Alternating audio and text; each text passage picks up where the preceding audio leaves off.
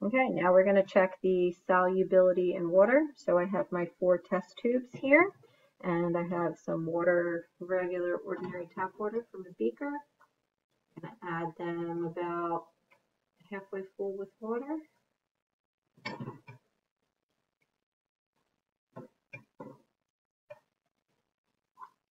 Just like that.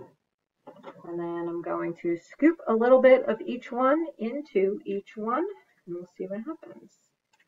So here is a little bit of salt.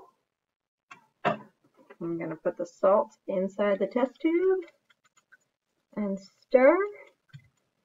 And if you've ever been to the ocean, you should know that salt dissolves.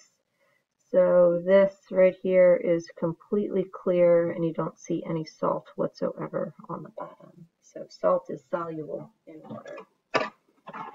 Okay, so next we have sand. I'll put sand in this test tube. Mix, mix, mix. And again, if you've ever been to the ocean, to the beach, you know that there is sand at the beach and it did not dissolve. So you will see that there are these little itty bitty salt particles, sand particles down at the bottom. Okay. Next we have poppy seeds. We're going to add poppy seeds.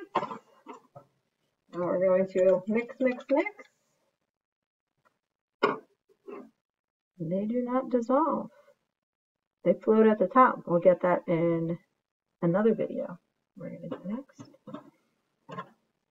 And next, we have iron filings. We're going to add them to water.